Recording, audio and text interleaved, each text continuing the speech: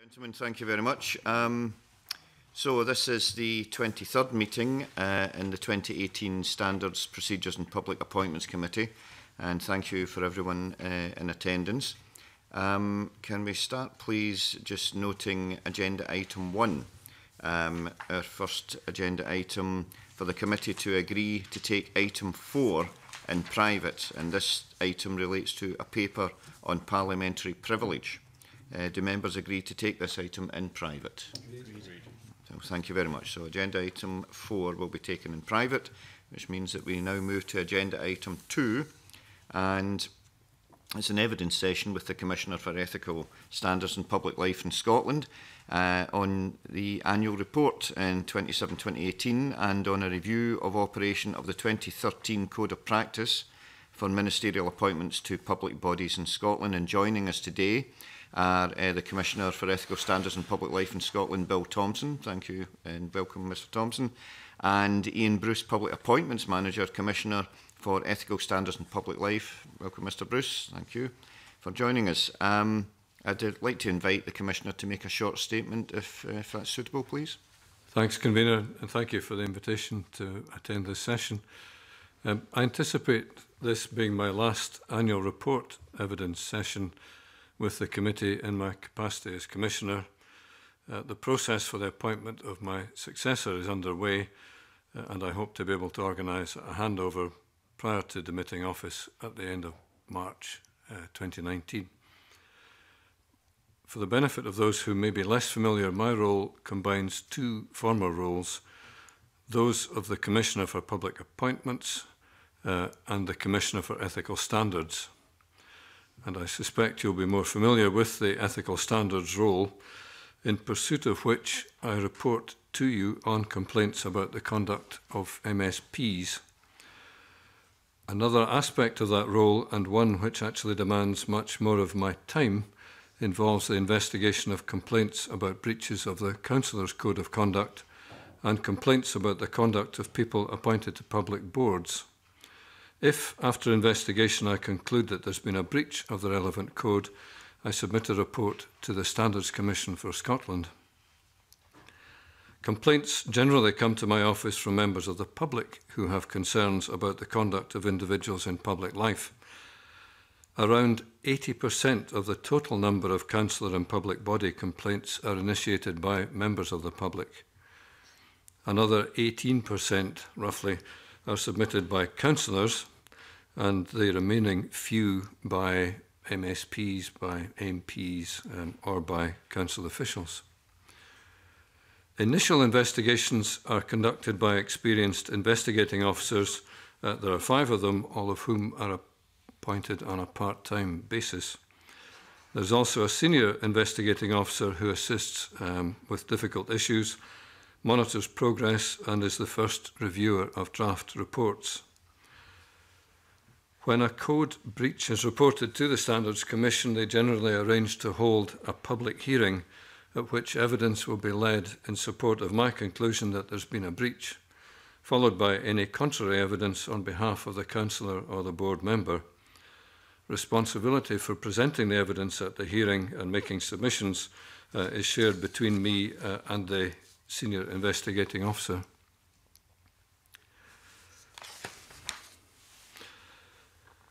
I'm not normally involved in the initial investigation of complaints unless it relates to the conduct of an MSP, but all of the reports which are issued by the office are mine, and most of them will have been through several iterations between the first draft and the final version which is issued. I want to turn now to the work on public appointments, which is really of quite a different nature, even though it does involve a regulatory element and very occasionally consideration of complaints submitted by applicants. In this capacity, I have a dual role, ensuring that public appointments are made openly and fairly with due regard to equality of opportunity, and also promoting compliance with the statutory code of practice. The regulatory role applies to appointments made by ministers to the board of any of the regulated public bodies which are listed in statute. There are currently 96 such bodies. They include health boards, national park authorities, enterprise environment agencies, and many others. Appointment decisions, as you'll be well aware, are made by ministers, but the job of attracting and assessing candidates is delegated to an appointment panel. Vacancies are advertised and candidates are assessed on the basis of criteria which are determined at the outset by ministers. Appointment panels are generally chaired by senior civil servants from the sponsor directorate, the minister's directorate, if you like. They often include the chair of the body whose board has a vacancy, and they may also have an independent panel member who's familiar with the field in which the board operates. In addition, the panel may include a public appointments advisor drawn from a team of experts who are contracted to my office to provide both a supportive and a regulatory role. And the extent of the advisor's involvement varies according to the nature of the position being filled. For example, if it's a round to find a new chair for a national body, the advisor will be involved throughout the appointment round up to the stage at which the panel's submission to the minister has been agreed. In some cases, however, the advisor is only involved in the planning stage, and in others there is no direct oversight. That is because we want the regulation to be proportionate. Ministers and appointment panels are expected to observe a code of practice for public appointments. The code was drawn up by my office, and following a public consultation, it was agreed with ministers and with the Parliament. It was last revised fully in 2013 by my immediate predecessor. The code is a permissive document, despite what you may sometimes hear. It allows considerable freedom to those who are charged with making public appointments, so long as they respect the three principles. Those are merit, integrity, and the third is diversity and equality. Appointments must be made on merit. Merit is defined for each post by the minister when setting or agreeing the criteria at the start of the process. The panel reports to the minister on the relative merits of the candidates by assessing how well they meet the published criteria. As I've indicated, the code is a permissive document. It does not require appointment rounds to be conducted in a particular way. On the contrary, we are keen to encourage and support improvements to processes and new approaches to attracting a more diverse field of applicants. The public appointments advisors, to whom I've already referred, and the small team in my office, which in fact is Ian plus one other part-time, they have considerable expertise which is available to support and improve the appointment process, as well as to monitor compliance with the Code of Practice. We also conduct thematic reviews periodically to assess the extent to which the code is being complied with, including in cases in which my office has had no direct involvement. We have been working together with Scottish Government officials on groundbreaking research to gather evidence on the impact of diversity on the governance of public boards in Scotland. That has not been done elsewhere. We also have been working on induction sessions for newly appointed board members, and with officials and experienced board chairs on a mentoring scheme for board members who may wish to consider applying for a chair role in the future. That's all I wish to say by way of introductory statement. Thank you. Well, thank you very much, Commissioner. So, what we'd like to do, if it's all right with yourselves, is to ask a few questions, none of which shall be too onerous, I believe, but you never know. Okay, can we please just go through things in a reasonable order and talk about complaints, first of all, against MSPs, as you had previously mentioned yourself. There were 28 complaints of possible breaches of the code. Only 2 of them were within your remit, apparently. So of the 26 inadmissible complaints, to give guidance in terms of what really the Commissioner's role actually is, you referred to 11 to other bodies and 15 were not referred onwards. Could you explain how the inadmissible complaints are handled and why they're particularly inadmissible in the first place, if that's possible? Yeah, Convener. I think you'll be aware the code Section 9 of the Code sets out a number of complaints or types of complaint which are excluded from my jurisdiction. For example, complaints about the conduct of a member in a committee meeting are dealt with by the convener.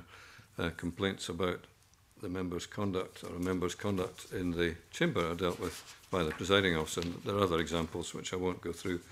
But I did, although I've lost it, make a note of the 16 cases that weren't even referred to anybody else.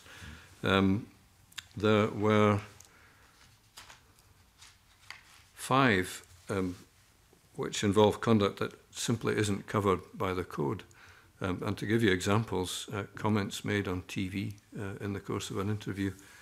There was a complaint, first of all, about the conduct of 2 members in the chamber, which I referred to the presiding officer, and about the presiding officer's apparent failure to reprimand them for that conduct. That's not covered by the code at all. There were complaints about statements made or actions taken during the UK election campaign. These are not covered by the code. There was another complaint that a particular party leader had not taken action in relation to the conduct of 2 of the members of that party, which had offended the complainer.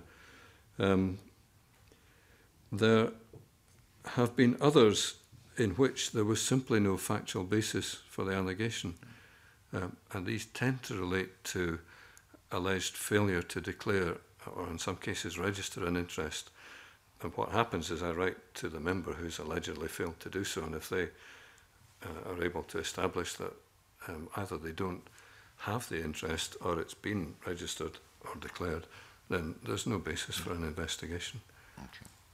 Well, thank you very much. That's quite clear. I believe Tom Mason would like to... Oh, sorry, beg your pardon. Yes, Elaine first. Thanks, Convener. Just a small follow-up on that, if you don't mind. Good morning, Commissioner. Thanks for coming today. Do you think, then, that perhaps the information that's available to the public and others about what your role is isn't robust enough if you're receiving complaints that don't fall within the code, or alternatively, does the code need to be widened? The last option is one for you rather than for me. I think it is quite difficult for people who are not immersed in it to be aware of what the code does and does not cover. And it's particularly difficult to realise that some of the complaints that come to me should have been made to the corporate body or the presiding officer or the First Minister. We endeavour to make it plain on our website and in documentary material that's available, but I don't think it's realistic to expect people to absorb all of that. And if I may just say, one of the things we've been doing is updating our website, and it's due to launch either later this month or early in the new year, and that will include for the first time an online complaints process, which will take people through step by step. And there will be various pointers in the course of that which will discourage people from proceeding if they're raising something that I won't be able to, or my successor won't be able to take on board as a complaint. So I hope that will help. But I think it's very difficult to explain the ins and outs of this in a clear way to the general public. I think, Convener, maybe that will help, actually. It would be a step forward, and we'll see in future years what happens to the numbers. Well, yes, I think that's a very useful question, and so was, I think, the pointer towards the online procedure, which I think will actually help a lot of people then, actually. So thank you very much for that. Is it something directly related first? Yeah, on you go, please. Yeah, in that regard, do you, if, for instance, there was a complaint that should be appropriate for a party leader, would you signpost that, or would you just not take it any further? I'm required by statute to notify any member against whom a complaint is received. So if I did receive a complaint about a party leader's actions or failure to take action, they would be notified of that. but also in responding to the complaint if it's outside my jurisdiction, I do my best to explain why, and if there is an alternative, what the alternative might be. That's good. And in the forum that you to put online, will there be a reference in there that for that facility?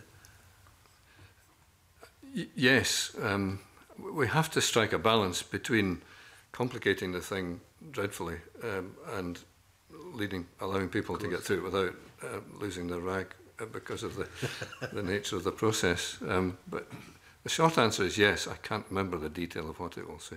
Yeah. Good. Thanks for that. Thanks. The idea, I suppose, is to simplify and make it easier for people to understand anyway. Yeah. Thank you very much. Tom Mason, please. Thank you. Good morning, gentlemen. Targets. You've been quite successful in achieving most of the targets except the initial assessment. Yes. Can you any good reasons why that hasn't been achieved? And is the target itself realistic? Or in fact, are all the targets realistic? Thanks for that question. I think Table 14 specifically. Yeah. The annual report may be slightly misleading in this respect. Table 14 relates to the initial assessment of complaints, specifically those about councillors and members of public bodies. We have set a 100% target for the initial assessment because that's what I'd like to achieve. It's probably impossible to achieve, but I think a stretch target's a good idea in the sense of trying to get as close to it as possible. And one of the reasons why we don't always achieve it is because in order to make the initial assessment, we need to obtain information from other people. It may be the person who's made the complaint, it may be the person about whom the complaint's been made, or it may be the council or the public body which that person is on. We simply don't always receive replies quickly, and very occasionally we get a reply which requires a follow-up question. So some of them just don't make the 15 days, but we don't have a big problem in terms of delay. And actually with MSP complaints, the stage 1 process, which is the equivalent, these have all been done within the rather more extended time limit. Thank you. Yep. Yeah. And Jamie, do you want to just follow up on that? Yeah, following up on the previous one. Good morning to you both. And in the information that you provided, certainly for the councillors, you provided an origin of complaints, but for the MSP complaints, I couldn't see anything in there that identified where those complaints, a breakdown of where those complaints had come from.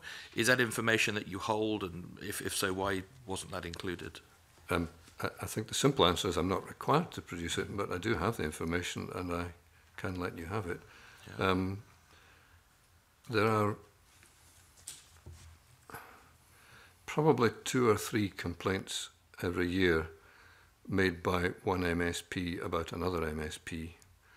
And regrettably, these have tended to include complaints which the person complaining has leaked or gone to the press about.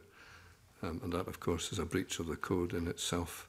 Sometimes it results in a sort of tit-for-tat complaint in which the person who started it off ends up being the only one who breaches the code, somewhat ironically. Most of the others come from the public. Some of the public are politically active. Some of them may have held elected office in the past. But motivation isn't an issue as far as I'm concerned. I appreciate it. It was really just, I suppose, I wondered whether there were perhaps complainants that were multiple complainants, and whether that's something that you've seen in some of the complaints, whether they were admissible or inadmissible. Convener, there have been a small number of multiple complainants, very few in relation to MSPs. Mm-hmm. There's one particular part of the country where there is somebody with a great interest in making complaints about councillors, but it's not a big issue with MSP complaints. Okay. Thank you very much. Thank you very much, Jamie. Okay, well, thank you. That's, I think, reasonably well covered, that issue. Can we move on to public appointments, please? I think Mr Bruce might have a thing or two to contribute here as well. And I know that Maureen Watt has some questions that she'd like to ask on this. Thank you, Convener. Good morning, gentlemen.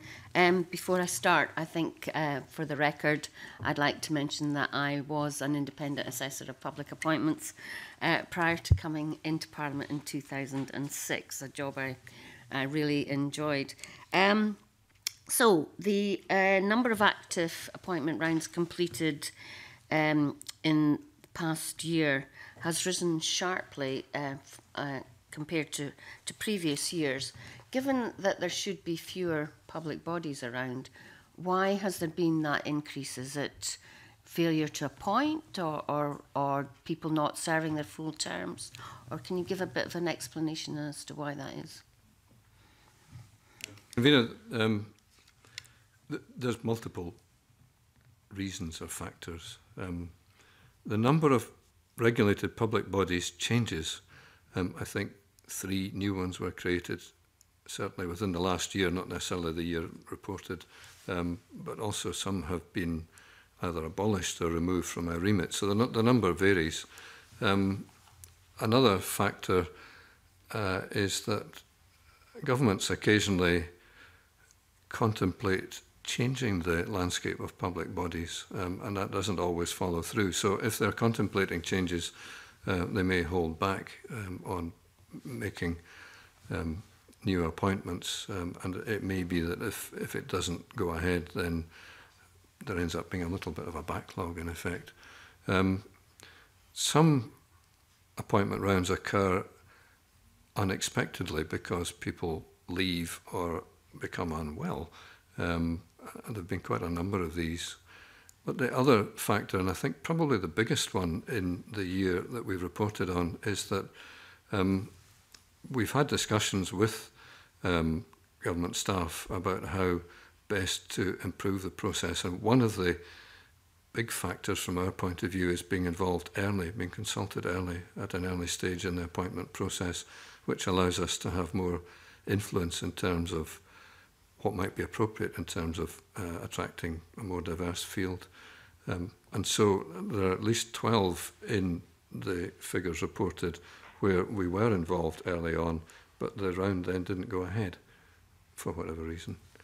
And there's nothing sinister in that, and it's actually something I welcome. Maureen? Okay. Constraints on resources available to ministers to advise and support them were identified by you as a risk for the 2017-18 period.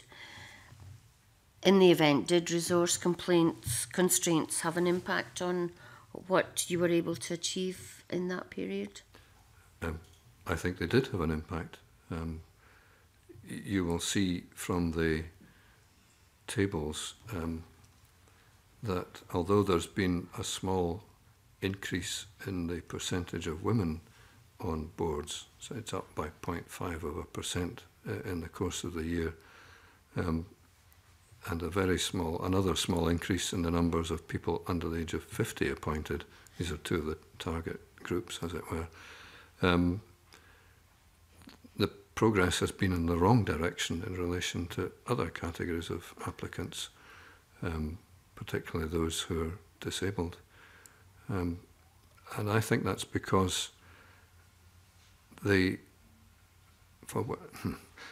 don't think the government has been able to, at official level, apply sufficient coordination to the range of different factors which are involved in attracting successfully more diverse people to boards. It's not a simple exercise.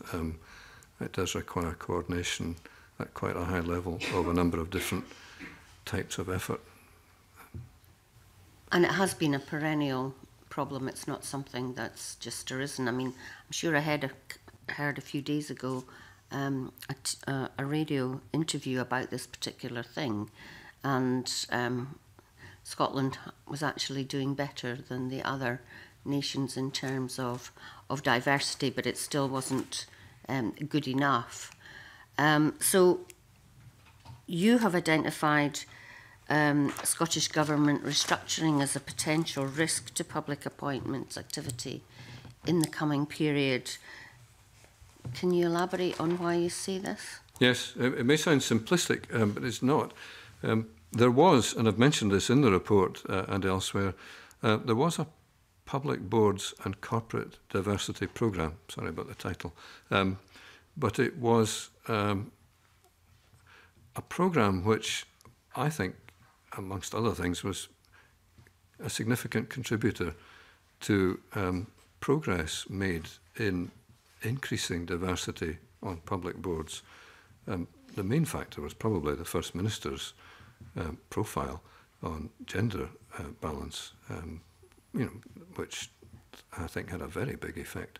But this programme did bring together quite different aspects of, if you like, government effort.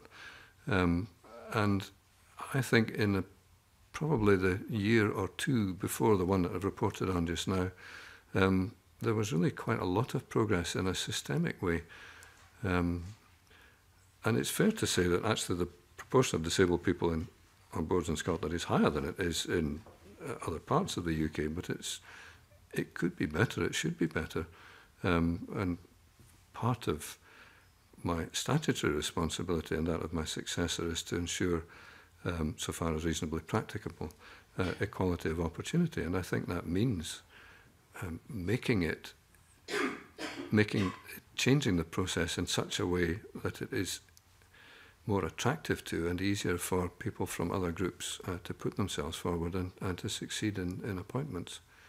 And I think the loss of that coordinating programme, which hasn't been replaced by anything effective in the last couple of years, is one of the contributors to the progress not being such as it ought to be, I think.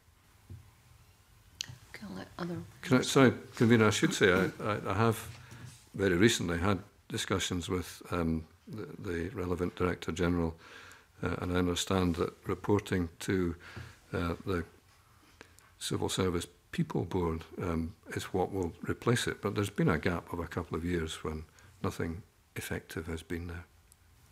Do you think we're relying on government too much to do this, and it should be more the boards themselves and their local communities who, make a point of advertising the fact that they want a broad range of people on their boards? And there's always this thing about women don't think they can do things, and perhaps the same is true of ethnic minorities and folk with disabilities. So what can we do at a local level to encourage more people to come forward?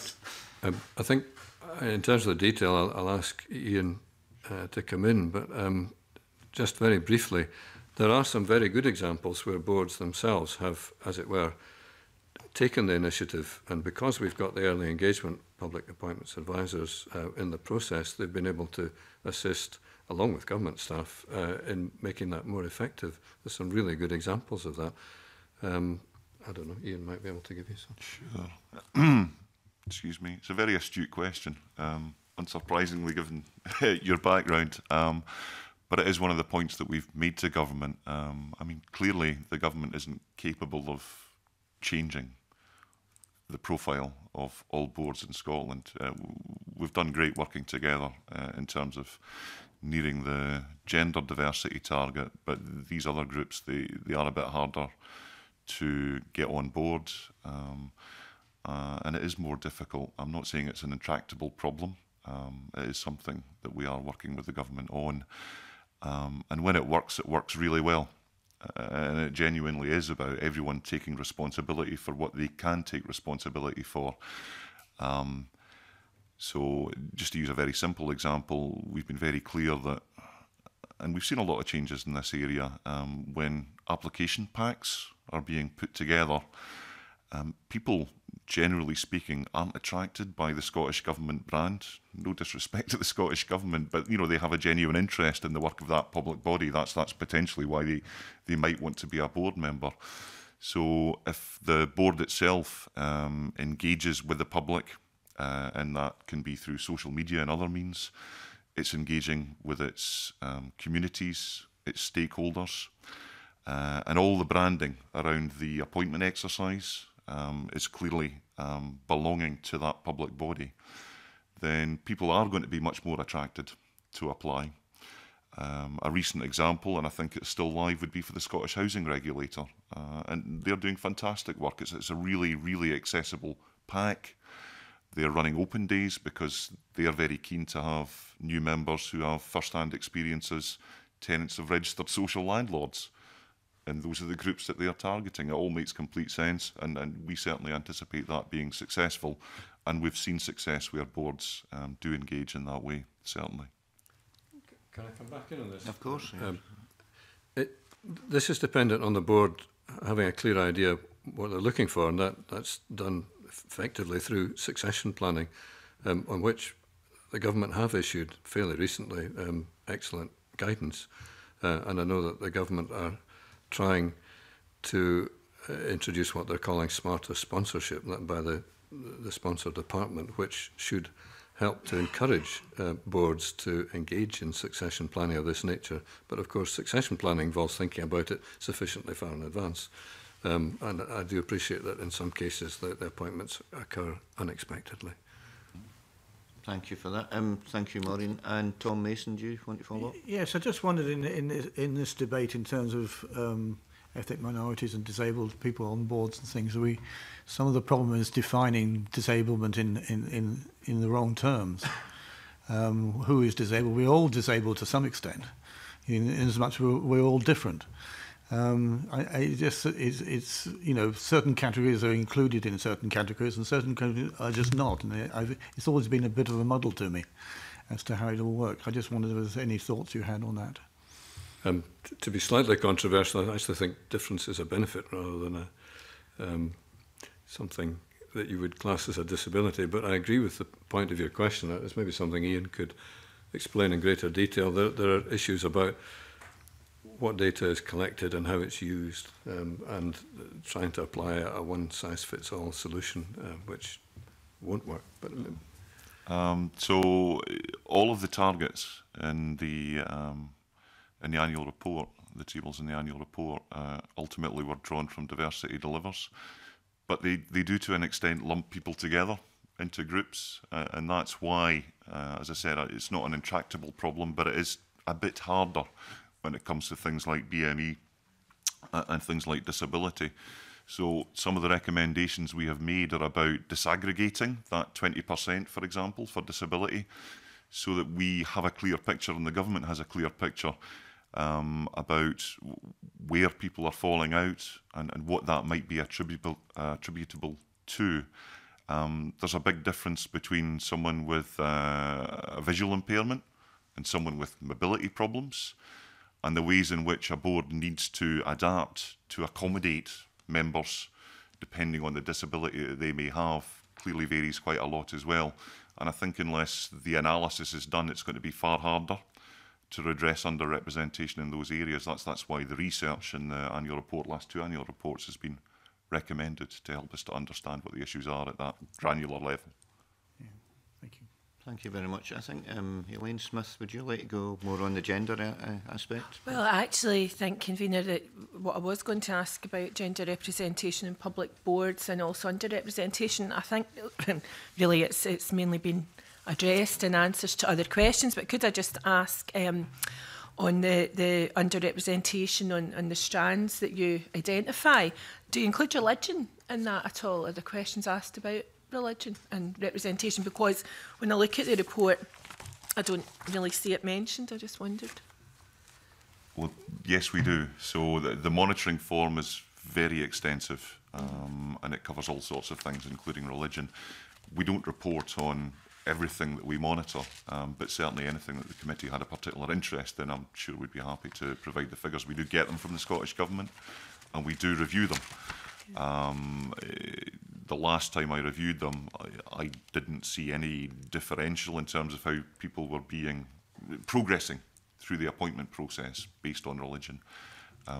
but I'd be happy to look those out for you if you felt that was of interest. Yeah, I think that would be, if I could perhaps follow that up separately. It's just when I was reading in the report all the different strands, religion wasn't there, so I did wonder. Under sexual orientation on the strands, you say that assess why such applicants for chair positions fare more poorly than those who declare that they are heterosexual at shortlisting stage and at interview, and address any barriers identified. That was non-heterosexual applicants. Do you have any more information on that? Why? We've asked the government to research it, Okay. and in the absence of that research, it's not possible to provide an answer. I'd certainly like to.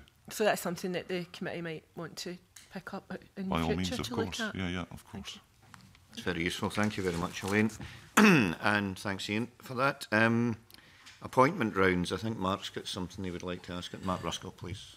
Yeah, thanks, convener. Good morning to you. I think you've already covered some elements of succession planning and the good practice around that, but I wanted just to sort of dive a little bit deeper into that, because you do make comments in the thematic review about the importance of individual board member appraisals. And although the picture looks pretty good around that, you do highlight some examples, I think 4 boards, where that sort of appraisal process is not perhaps being implemented in the best way it could be. And I just wonder if there are lessons or good practices there to draw on. I mean, there has been, for example, quite a lot of public concern about the board of NHS Tayside and some of the comings and goings throughout that board. And I'm just wondering kind of whether there's an issue there for some of these boards in terms of the depth of work that's being done in terms of appraisal and how that feeds into succession planning.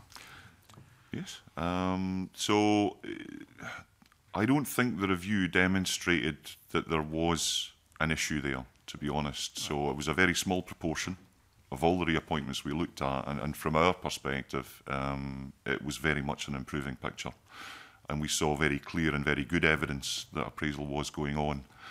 To supplement that, I have seen there's a new NHS blueprint for governance. So, I mean, clearly it's a live issue for the NHS in Scotland. And one of the recommendations in there is about improving on what they currently do in terms of practice. I understand they're going to set up a steering group to draw in the best practice from around Scotland, and that's with a view to improving on a number of areas, including succession planning, but also the way in which individuals are appraised.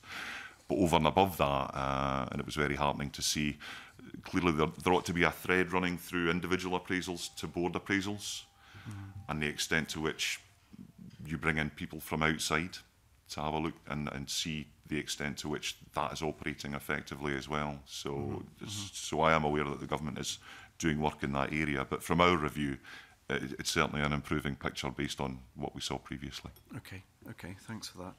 And we've had a discussion already about improving diversity in terms of background and experiences of those coming onto boards, beyond the protected characteristics. Can I ask you, you mentioned that there's been a slight increase in under 50s coming onto boards.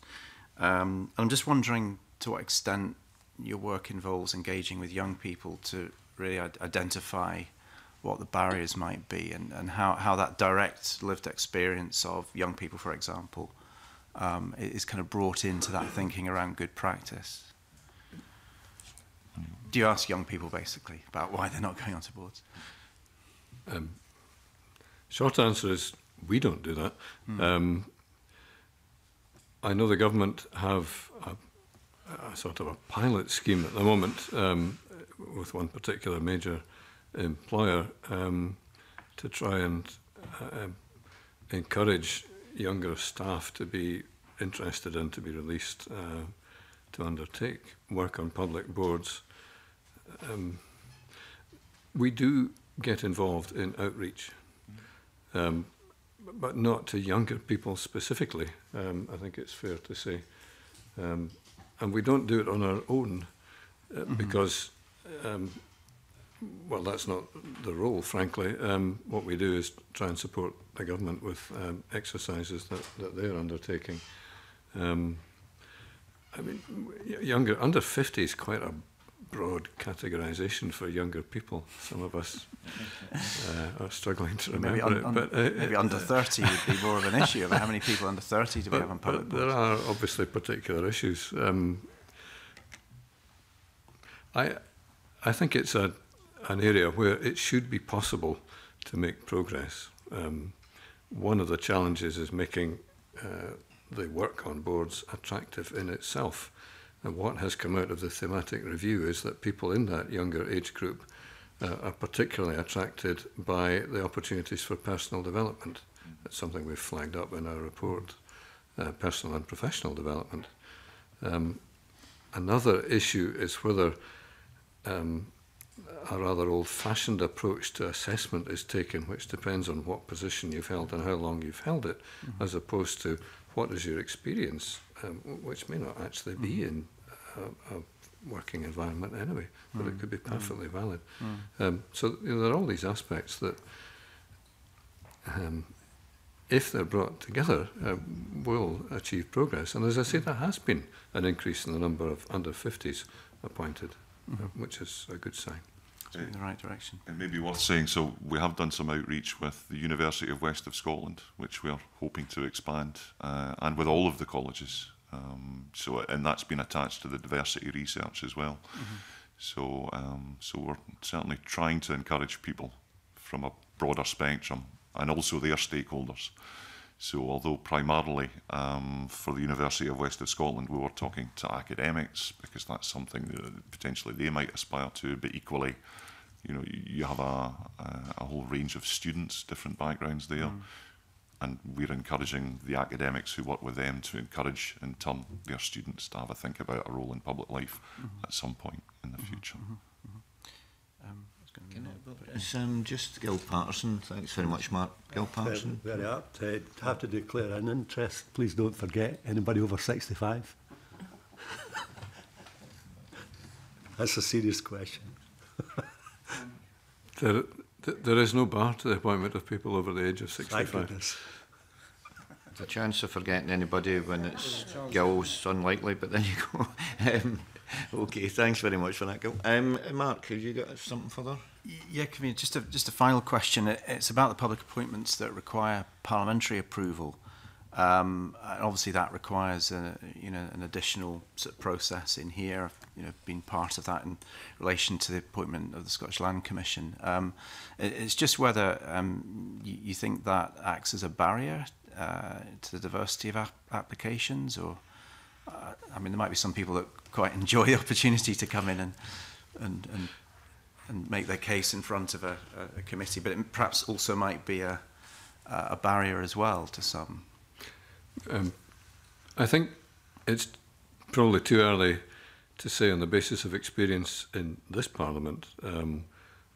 We don't have evidence of it being a barrier here. There is research conducted at Westminster which produced evidence of a comparable or fairly comparable process. It's not identical, but being a discouraging factor. And whilst I agree that there will be people who would love to have a chance to say something to a committee, the process has to be related to and restricted to the criteria for appointment.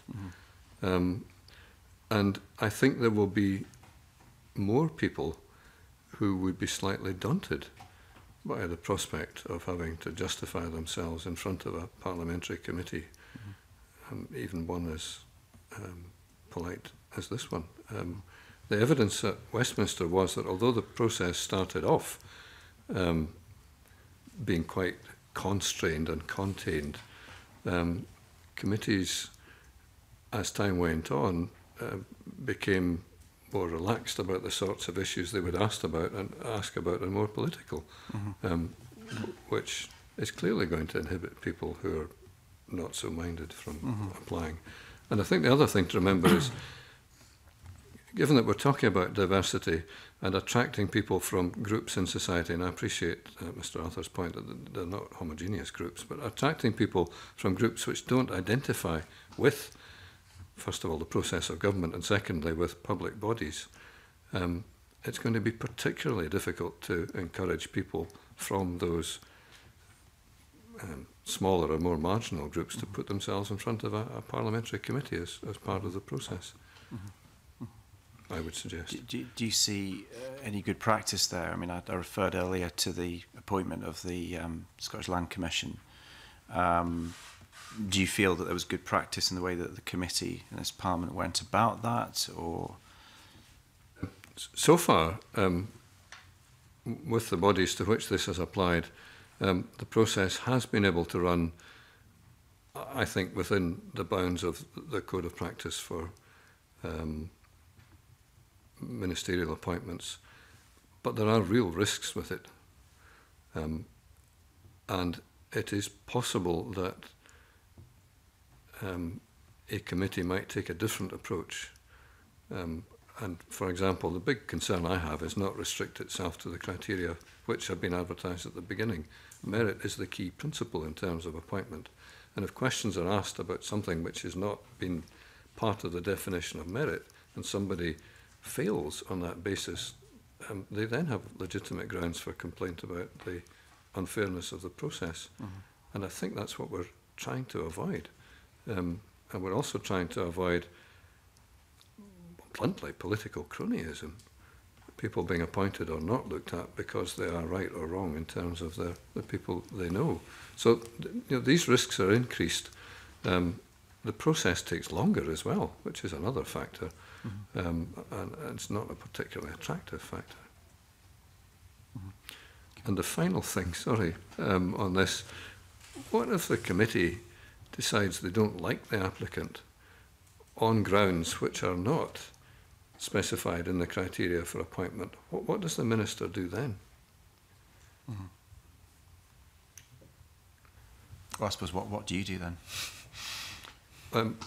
I don't do anything. I monitor the process, but if a complaint comes in, I will have to deal with it on the basis of the criteria set out in the advertisement for the post and the Code of Practice. Yeah, so you'd be reliant on a complaint coming to you before you could...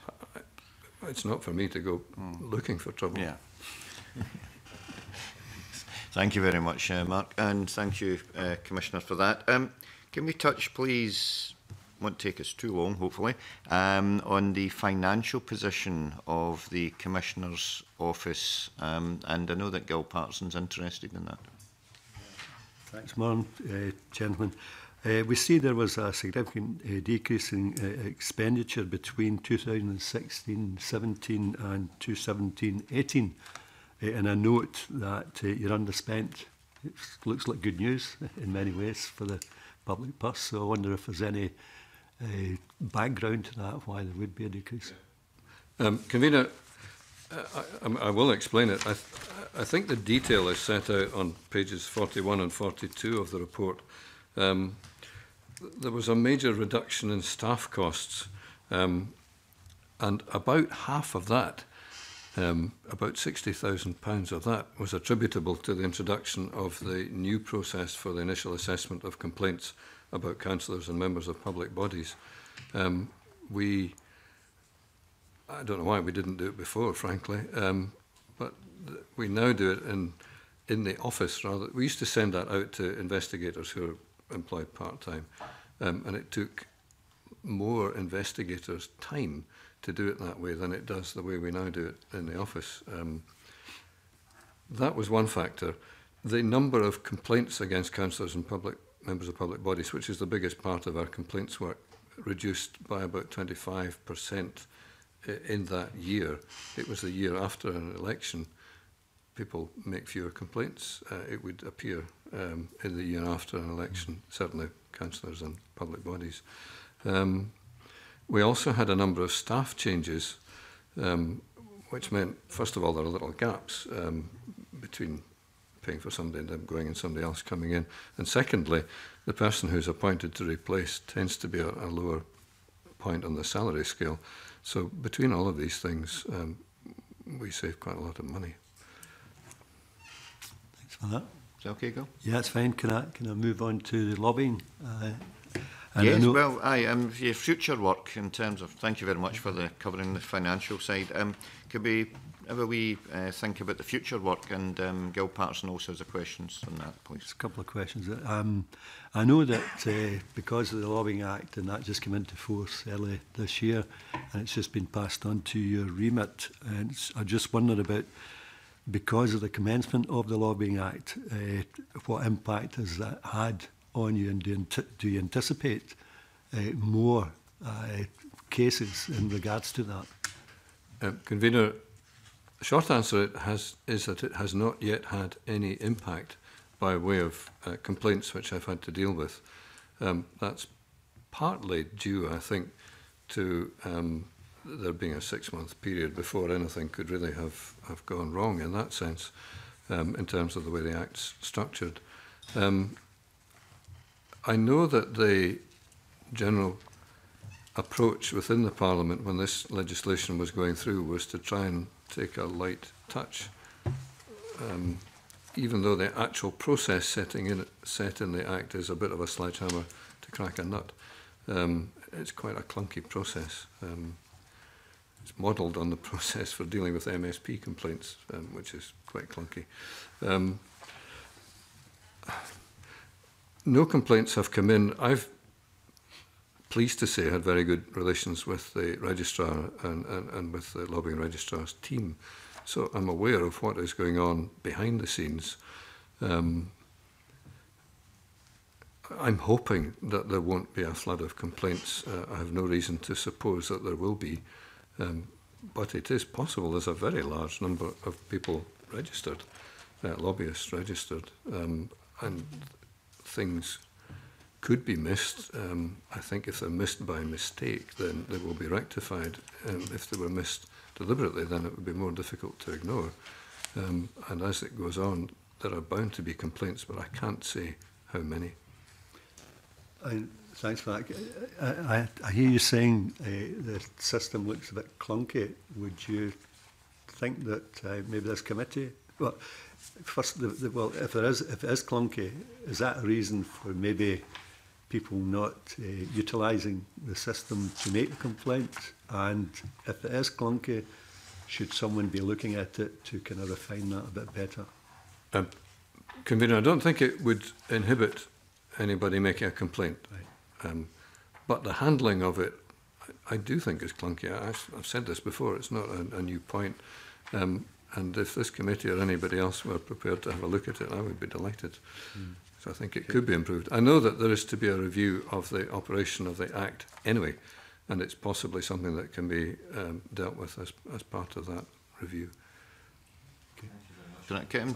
Oh, sorry, is you still on lobbying at the moment? You know, I was just going to go into the next I was going to say, well, the Lobbying Act element, thanks very much. The Lobbying Act element, I think, is extremely important to a lot of us, because we've obviously, we could be targets of being lobbied. So that's extremely useful, and maybe something that might come back to at a later stage. But, pardon me, as far as, I'm going to let Gil Patterson speak, because my voice has just gone naturally. Okay. I'm struggling just to make headway. I've got a terrible cold. It's a man's cold, you know.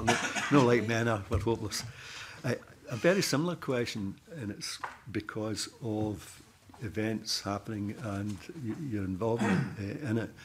And when it comes to sexual harassment, and I think the profile, it seems to be almost a worldwide phenomena, that the profile of sexual harassment and other harassments against women indeed have really reached a crescendo. But I know that you've only had one case in that regard in terms of sexual harassment. Are you anticipating an upward number of complaints, and if so, are you preparing for it? I have no better knowledge than anybody else in this room about whether there will be more complaints. I think we are prepared already for handling complaints if they do come in. I think that the biggest challenge, actually, is going to be reaching agreement on an appropriate procedure for the handling of complaints. As you're aware, that is quite a controversial issue at the moment. I'm not directly involved. I'm aware that this committee will, at some point in the reasonably near future, receive the report of the Joint Working Party in this Parliament, and I'm guessing that that will require this committee to take views on aspects of the procedure. For example, is there to be a time limit of 1 year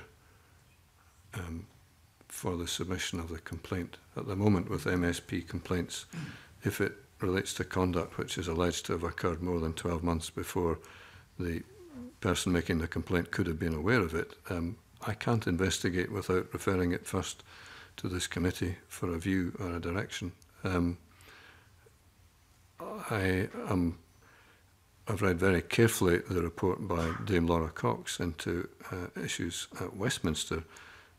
She argues quite cogently that there should not be such a restriction in terms of timing on the submission of complaints.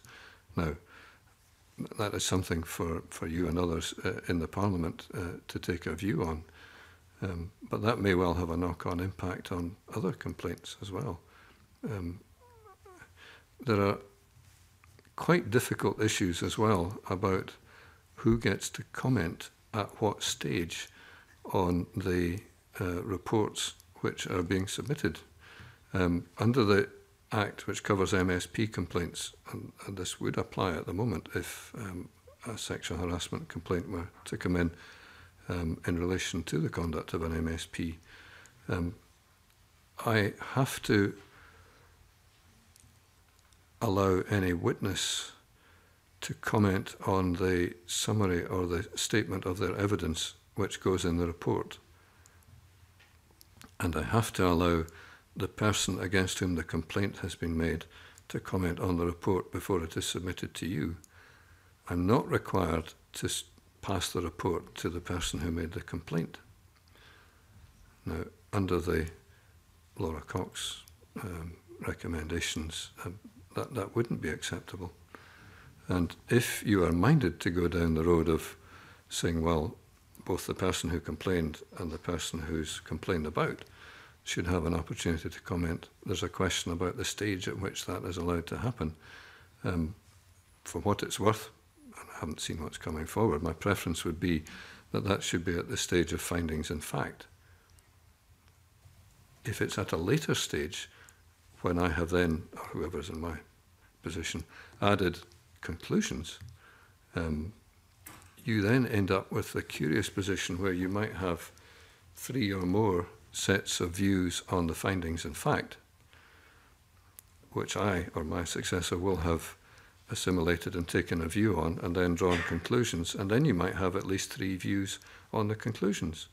So you'll be faced with quite a lot of comments and observations on the comments, and I think probably an almost unworkable position. So I'm making a plea in advance. If there are to be opportunities to comment on the investigation before it comes to you, and I can see the force of that argument, that it should be at the point where findings in fact are being set. Thank you very much for that. We do have the Joint Working Group, Scottish Parliament Joint Working Group, coming to give evidence to us at our next meeting on the 20th of December, which we will raise those elements which you have pointed, which could be useful to yourself, actually, feeding back, to us then if there are such complaints coming through. I don't know if there are any. Oh, sorry, Gil, were you still? Yeah. Not in specific. There's just one on procedures, and it's the first point that you made in reaction to my question, and that's the point of time bar. It's quite a feature in Scots law in general. But do you think there should be some change to that, and not specifically on sexual harassment? I'm talking about across the board. where the seriousness of an investigation that has been found or upheld, a complaint upheld, that there should be an architectural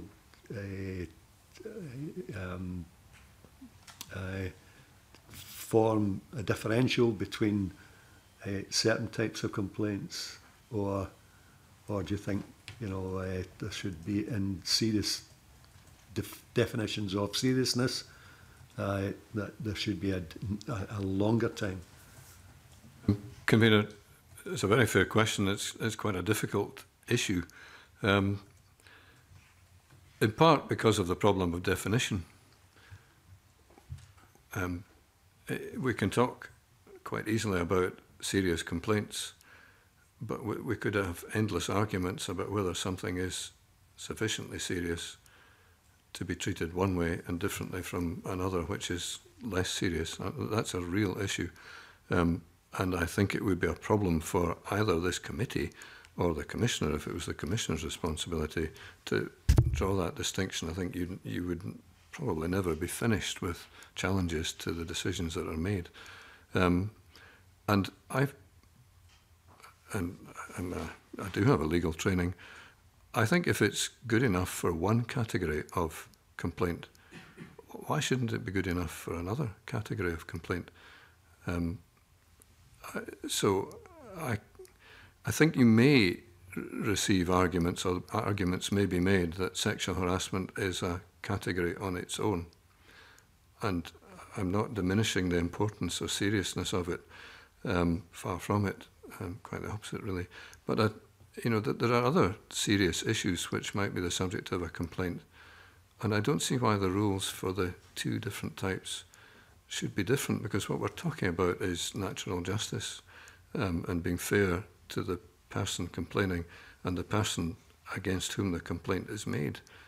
And that's one of the other things that you will probably find yourselves wrestling with, is whether the process is an investigation or whether it is an adversarial process. Now, some of the arguments that I have read in the press as being made in the House of Lords recently confuse the two.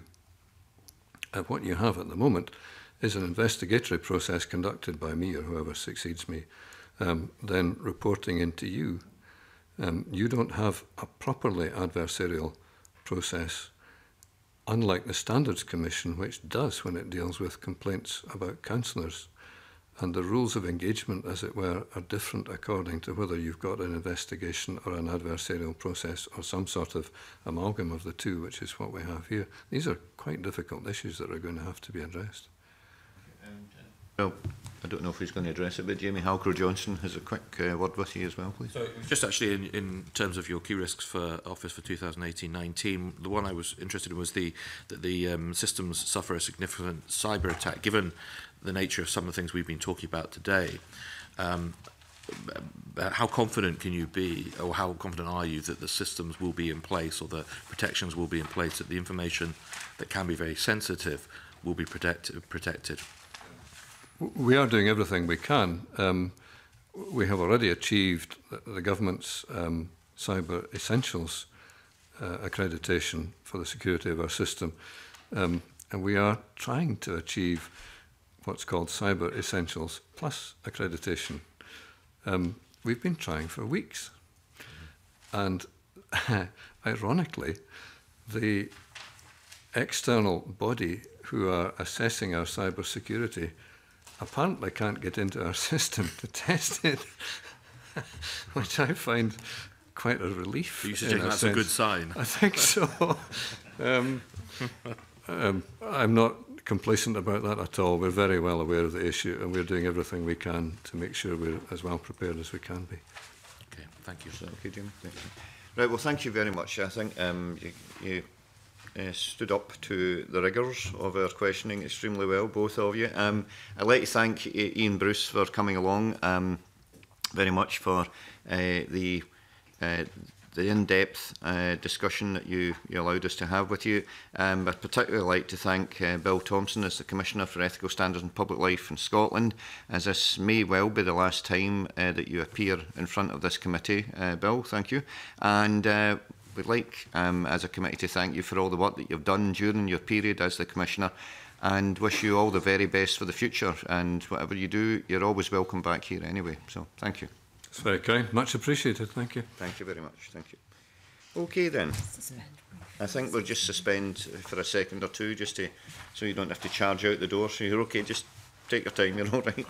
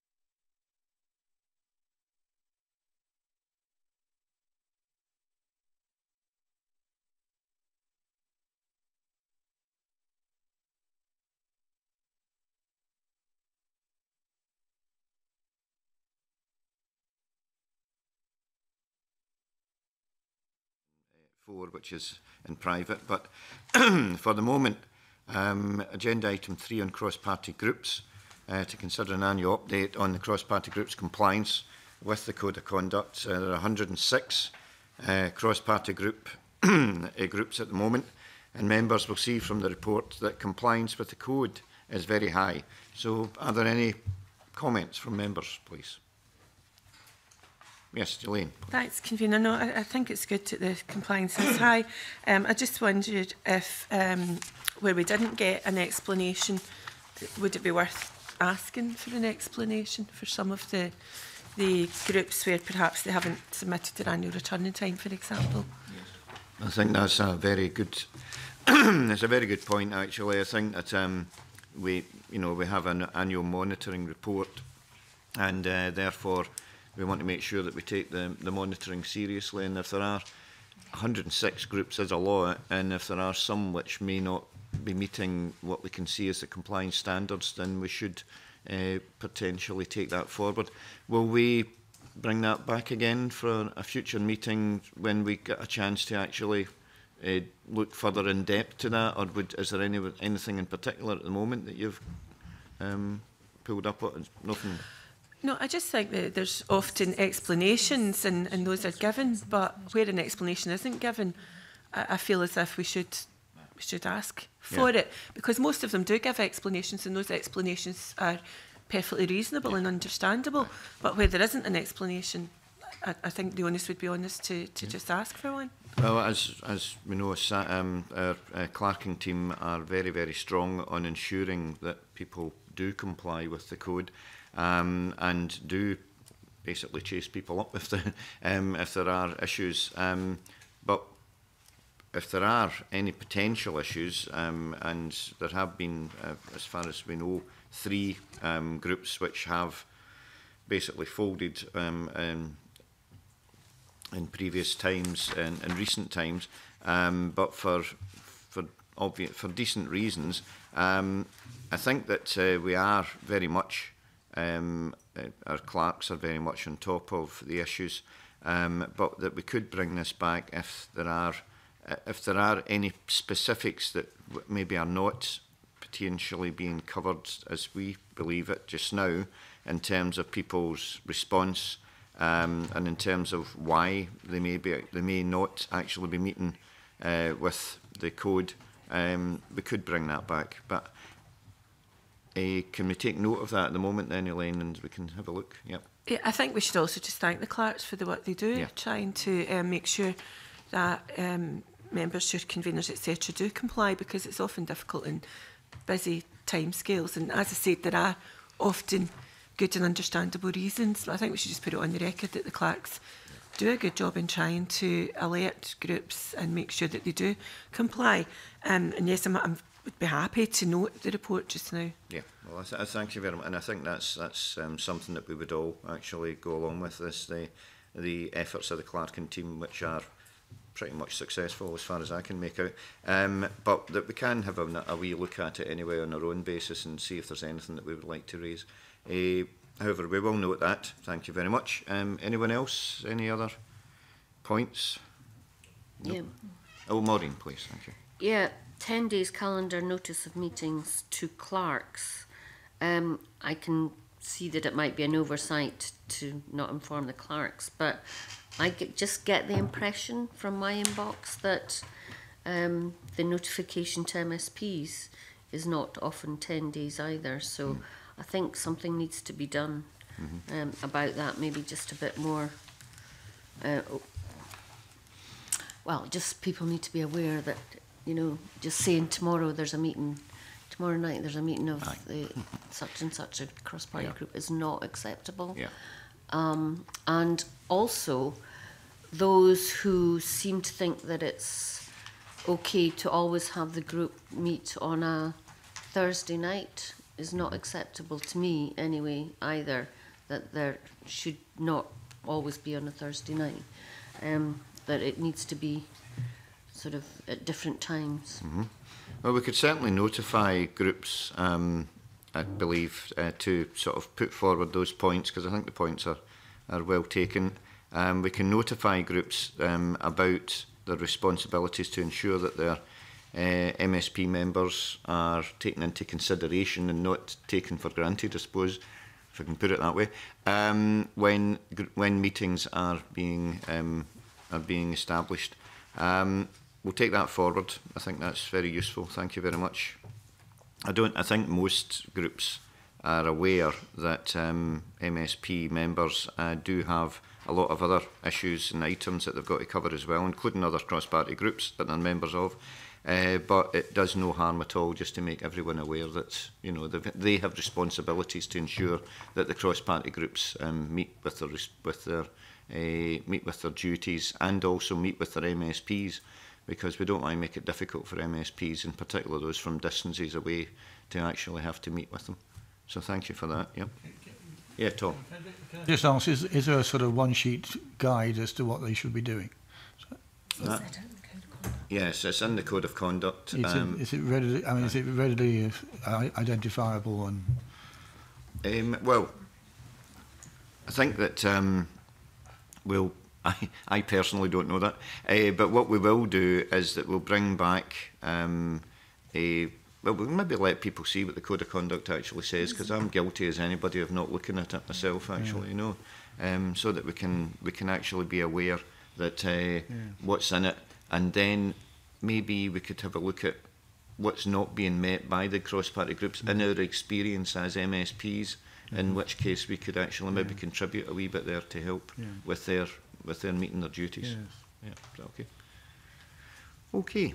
I think, well, that was faster than we even expected, so that was very good. It was very worthwhile doing, though, because, and I would like to thank the clerking team again for the annual monitoring report, which is a lot of work, but we've got it there and we can take those items forward. So thank you very much, everyone. So that's us now moving into private session, please, so I can ask the public to leave. Thank you very much.